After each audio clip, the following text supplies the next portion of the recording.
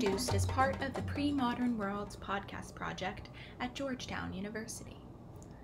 Today, we start in Florence, Italy, inside a small goldsmith shop.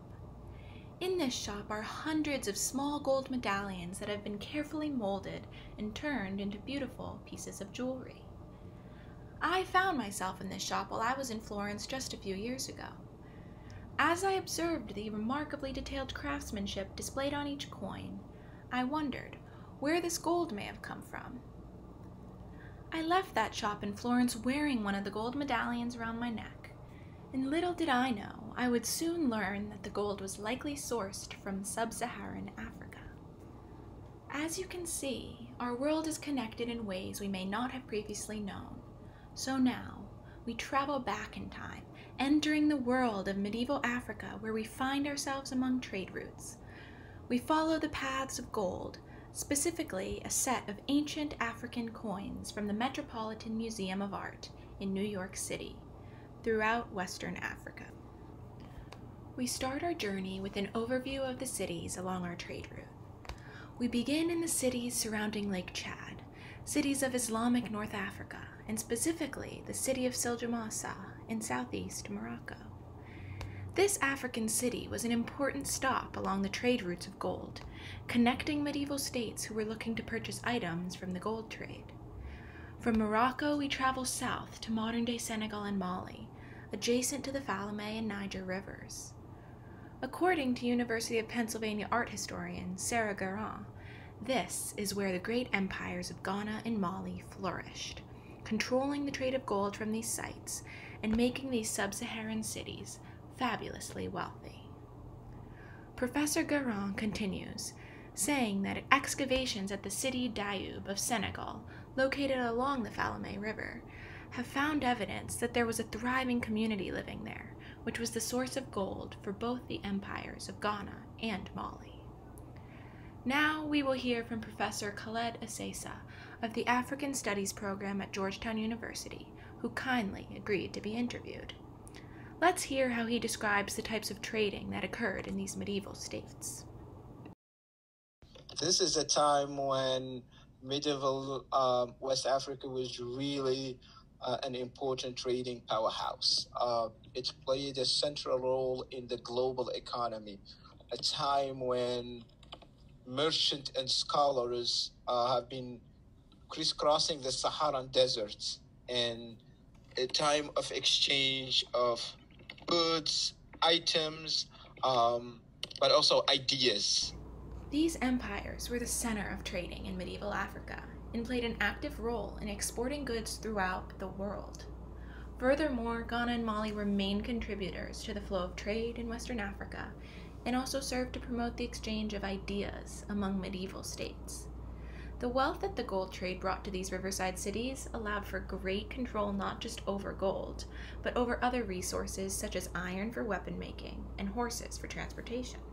As we move further down our path into the cities along the Falemé River, we see a metalsmith working with small pieces of gold and fashioning them into valuable coinage.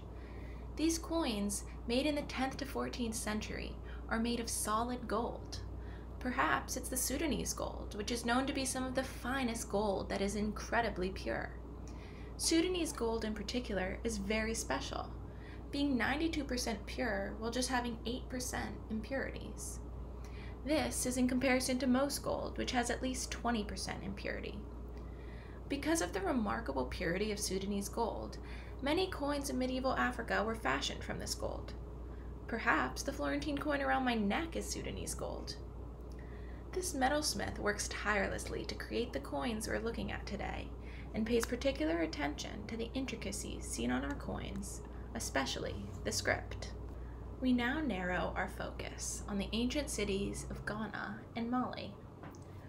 Both of these cities played key roles in trading and were contributors to the spread of the Islamic faith throughout the world, thanks to the help of our very own gold coins, as we will soon see. The size of each coin we are looking at today is much like the size of ordinary coins we use, although much shinier. Each individual coin has a distinctive set of intricate designs that consists of a multitude of geometric shapes, specifically circles and squares. But in the center of our coins, we find a form of Arabic writing. The intricacy of each of these designs illustrates the unique characteristics each coin holds. In addition, the intricacies highlight the incredibly high level of craftsmanship that was required to create such an object. Each coin varies slightly in size and shape, some appearing as large as quarters and others as small as dimes, revealing the imperfections that come along with human craftsmanship. Each coin has a slightly different outer circumference, some more oval, some more circular. There's no coin that's a perfect circle. Furthermore, there's no coin that's completely flat, but rather each is slightly raised or indented on certain portions of the coin. There are also a few coins that sport two holes on opposite ends of the circumference, suggesting that these coins may not have only been used for trading and purchasing purposes, but maybe for another purpose as well. Now we focus specifically on the Arabic script. This script may appear strange, as many coins at the time held images of emperors and important figures, not writing. Yet strangely, these coins show no figures, only writing. In the medieval world, Arabic was an important language and was seen as a symbol of economy and independence. Furthermore, Arabic was the language of the Quran, the language of the Prophet Muhammad, the language thought to be spoken in paradise, and even known as the Latin of Africa. By using Arabic script on these coins, also known as seals, Muslims meant to spread the Islamic faith throughout the world without having to explicitly send people to inform others about the faith. These coins did not just remain in Africa, but saw the far reaches of the world, and the Islamic leaders used this to their advantage. Political relations between the provinces in the center of the caliphate, as well as the dynamics of multicentrism, imperial ambition, and the formation of an Islamic empire, also impacted the way the Muslims expressed their rule and ideology in material artifacts such as seals. The exclusive use of the Arabic language by the administration was one example of this, even taking into account accidents of preservation, a pattern of change disseminating from the political center to the periphery with faster implementation in the public domain, in which central control was greater, is visible. We now hear again from Professor Asesa, exploring further into the spread of the Islamic faith in the medieval world. It's very important to understand that Islam spread to North Africa through conquest, but West Africa, Africa south of the Sahara Desert, Islam spread through commerce and through trade. As these coins traveled, people noticed the writing that's scripted on each coin. When people saw the writing, it may have prompted them to ask questions regarding the script. What type of writing is this? What does this script say? Once someone learned it was Arabic writing, they would likely look up the verses in the Quran. This curiosity led to an increase in converts to the Islamic faith and aided in the rapid spread of Islam throughout the medieval world. These coins, created by the Islamic Empire, were a generally new idea for the time. The first instance we see of coins being used for trading purposes is in the Umayyad Empire in about the 8th century AD. These first coins are thought to have been produced in Siljamas, Morocco, one of the first cities we examined on our gold trade route. Before the 8th century, coins weren't typically used as a means for payment. The majority of items in medieval times were paid for with objects of equal value.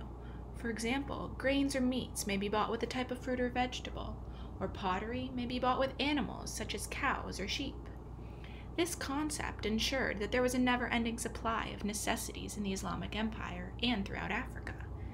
These systems that were put in place allowed the Islamic Empire to begin their rapid growth, gain a monopoly on certain goods, and finally allowed them to become one of the wealthiest empires in the medieval era.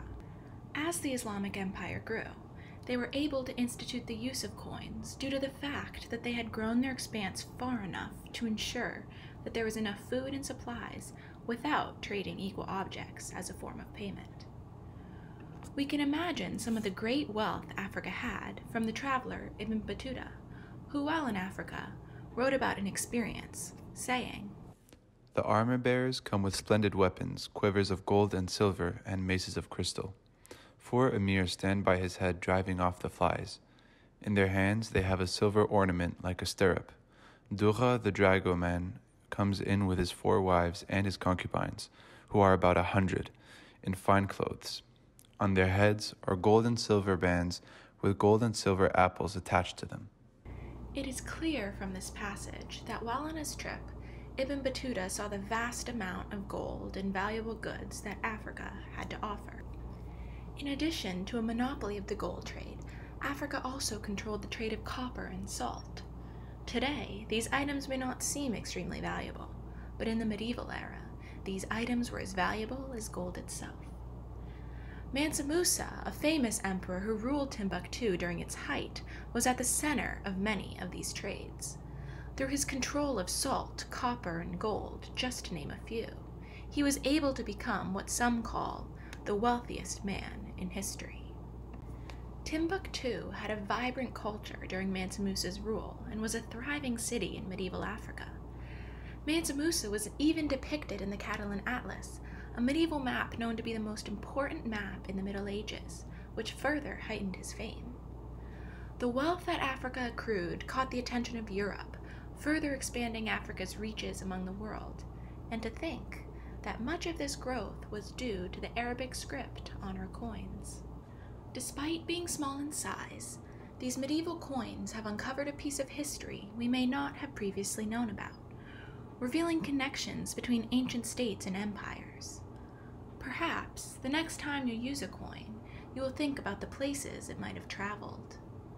Our coins illustrate that even small objects, such as these gold coins, can provide great details about history and how the world as we know it today was built.